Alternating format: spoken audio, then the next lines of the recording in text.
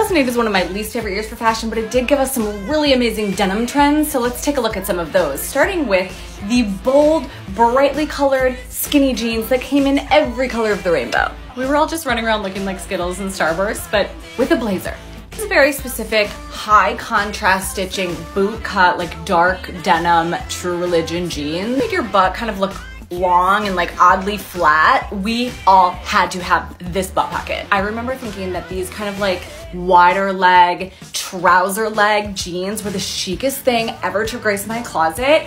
Definite early like girl boss, business casual in the club vibes. Oh my God, the baggy boyfriend jeans. I personally could not figure out how to wear these until like 2011, but I remember thinking that the celebrities that could pull them off had some sort of like cool jean that I was just missing. Baggy boyfriend jeans weren't for you. You could go to the other extreme with the tightest jeans, if you can call them that, ever created, the jegging.